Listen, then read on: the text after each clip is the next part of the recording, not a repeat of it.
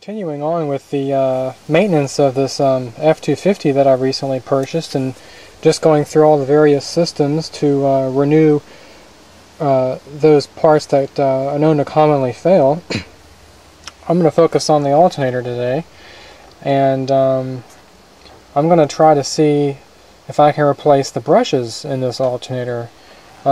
Just like on the Mercedes and BMWs, the Mercedes that I have, the 420 SEL, that car has a removable integrated regulator and brush holder, and as you can see, the brushes were very worn. That was almost going to leave you on the side of the road. Well, Ford does the same thing with their alternators. You can buy brush kits. Actually, you don't even have to get the whole regulator module like in Mercedes. You can just get the brushes for about $9. And that goes in to this regulator module right back there. This is the 3G alternator, the small form factor. You can tell by the 4 holes here instead of 2. It's a 95 amp, and it's the original alternator with the car. And I like to keep the original alternator if I can, because once you start getting replacement parts, you don't really know the quality of them, you don't know how they were rebuilt, and you might continue to have problems with them on down the road. So it's always a better idea to try to keep the original parts if you can.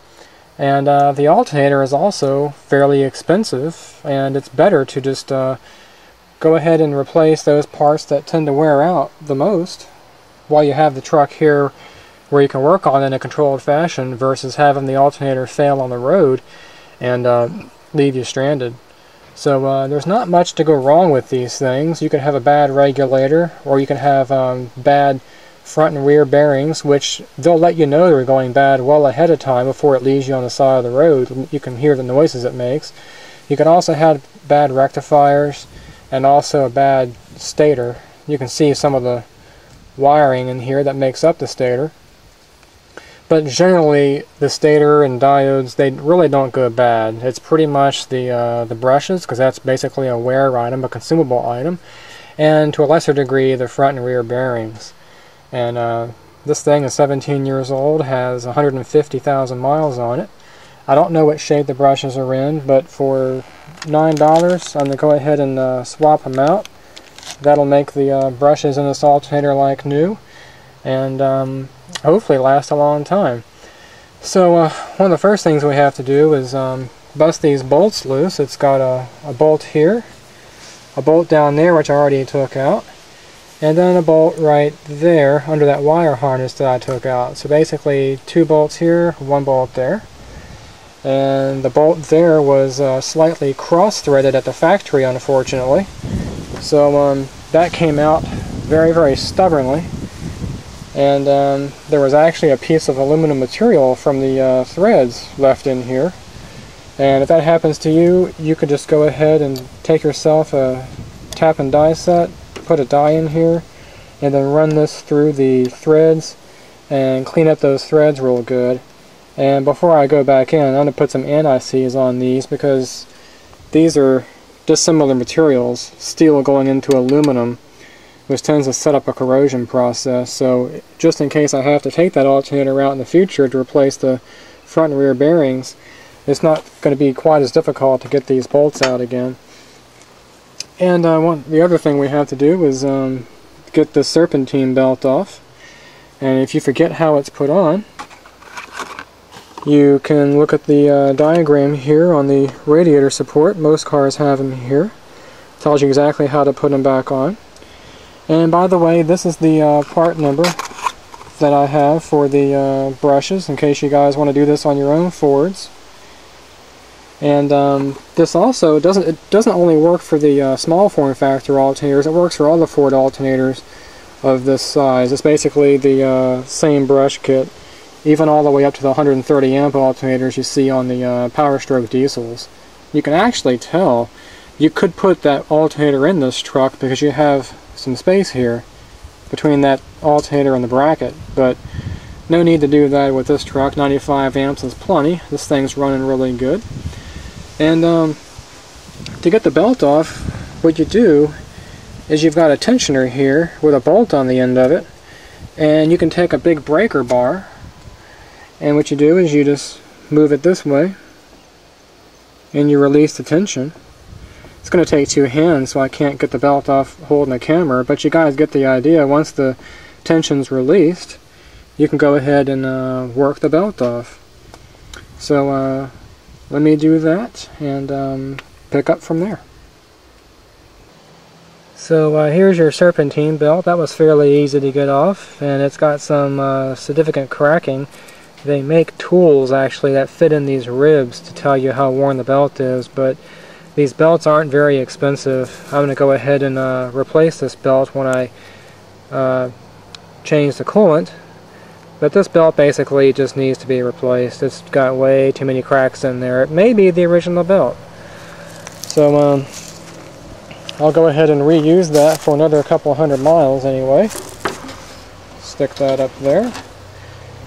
And another thing you can do now that you have the belt off of here is kind of test these bearings. You want to go on each one of these accessory pulleys, except for the crankshaft. That's going to be too hard to turn, and just give these things a spin. Kind of see how long it takes to slow down. That kind of gives you a clue as to what kind of shape the bearings are in. This one took a long time to slow down, and it's very, very quiet. And you want to feel for the end play, shaking it up and down, and kind of move it in and out. And I can't move it very much at all. So I know the bearings in this alternator are good without even taking it apart. And you want to move on to the next pulley, the idler pulley. And that's got some significant wear on there. This is just plastic. And see how this sounds. And those bearings in there sound extremely dry. Although there's not really a whole lot of play in here. So from that perspective they're in good shape. But that's probably what's making my chirping sound in the morning when I start it up when it's cold. I can actually feel the individual ball bearings rolling around in here. So I might go ahead and replace this bearing when I do the cooling system. So going through this will help me determine what components I need to buy in addition to the hoses and maybe the radiator, so I can go ahead and replace everything all at once. And this is the actual tensioner pulley. It's metal. And we'll move that back and forth. It's feeling really good. And I can spin it and not hear any noise. So that part is probably good for continued service. No reason to replace that. And then down here is your air pump for the small control system. You can kind of hear a little bit of play in there.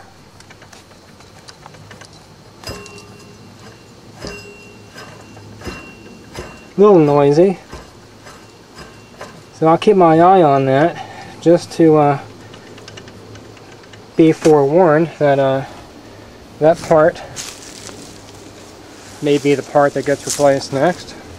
But it's really not making any noise. There's no reason to worry about it. This is the air conditioning compressor. What happens is the engine's always turning this pulley, and when you turn the AC on, electromagnets move that in against the pulley. This is the actual compressor crankshaft I'm turning right here. And actually, that compressor actually is a little bit too hard to turn for me, for my taste. I may go ahead and put a Freon charge in it and maybe put a few ounces of oil in there. This has a little bit of play in it, but not too much to be terribly concerned about. Sounds quiet, so I'm not going to worry about that at the moment. Here's your power steering pump. I just did this yesterday. And that's got quite a bit of lateral play in there, you can see. These are always a little bit hard to turn, so you can't really spin them around, but it actually feels pretty good. But I don't like that play right there. I don't know that that's normal. I just flushed the fluid out yesterday, and I put a filter on there. I don't know if you can see it. So hopefully it won't get any worse than that, but that bears watching. And then finally here's the water pump. And that's hard to spin too because it's got this big fan attached to it. But actually that spins fairly nicely. I'm going to grab onto one of these fan blades and try to move it around. And I can't. So those water pump bearings are in good shape, which is really amazing because that's the original 1994 Ford water pump on this thing. That's kind of really amazing. So now I know, just by taking the belt off, what kind of future repairs I may have to make. This wear on the power steering pulley may not get any worse. It may stay like that for years, which would be okay. It doesn't make a lot of noise and the truck drives fine. And then we have the pulley on the small pump down there, which probably will last me several more years. But this guy here definitely needs to be replaced. So next, I'm going to, so I'll go ahead and order that when I get the parts for the cooling system. And now I'm going to go ahead and take off this last bolt for the alternator and kind of move the alternator forward. I don't really have to take it out of the car. And then I'll be able to access the back end of it here with the regulator and pull that out. And you'll guys see that next. Okay, here's the alternator in a better position, and this is your voltage regulator. And what I have to do is undo these 4 torque screws and slide it out. I've already got the connector off, and then the brushes are held in with these 2 screws here, but you gotta get the regulator out first. So I'll go ahead and do that next.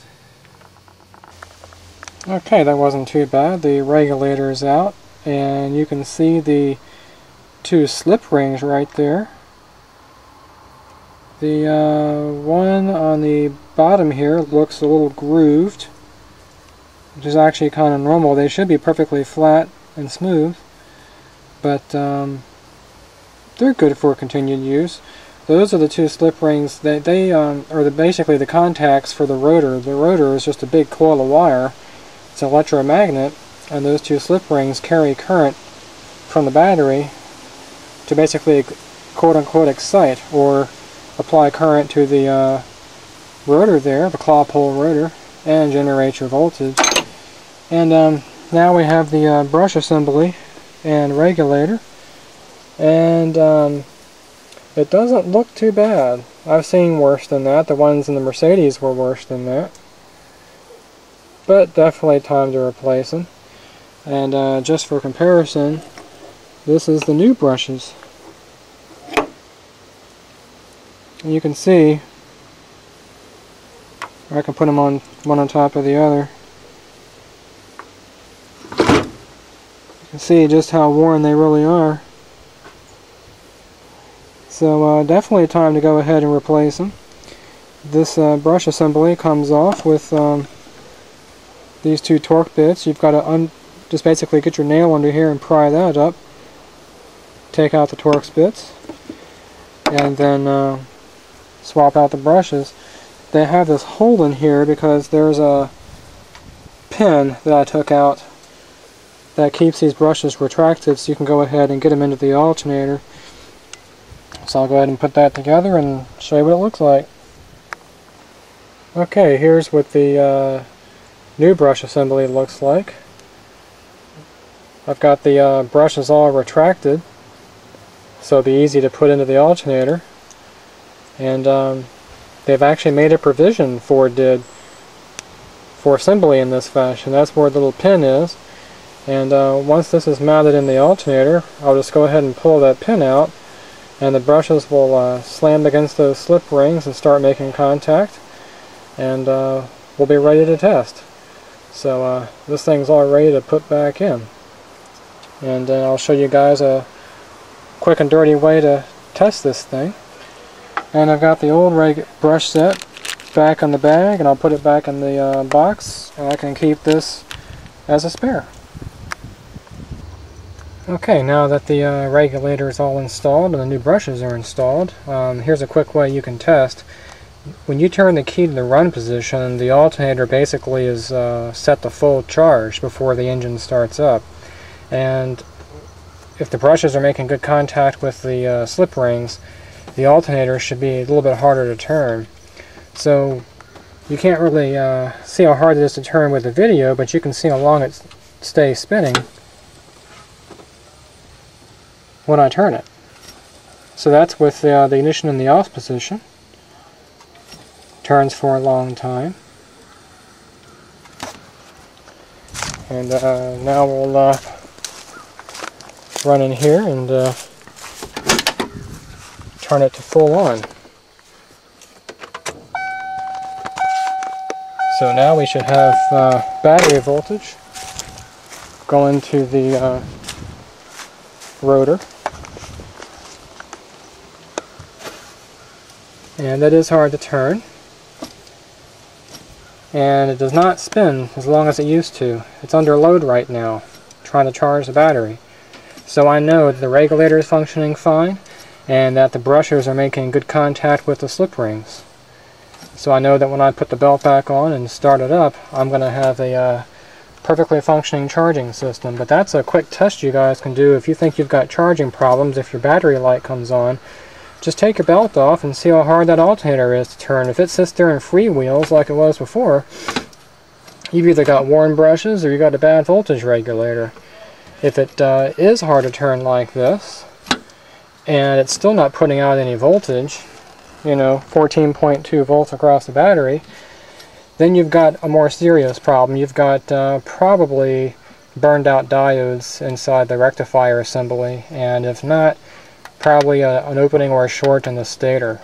That's usually pretty rare. Anyway, I'm going to go ahead and put on that old serpentine belt. I'm going to order a replacement idler pulley, or hopefully just a bearing. And then the next thing I'll be doing is changing all these coolant hoses and doing a complete cooling system flush. But this is a real easy and cheap way to make sure that you can keep the original alternator and not have any breakdowns on the road, and save quite a bit of money. I think these are around $150 to over $200 if you wanted to get a whole new alternator, and you don't really have to most of the time. It's just cheap brushes that wear down over time. About $9 instead of $150 or $200. That's a much better deal.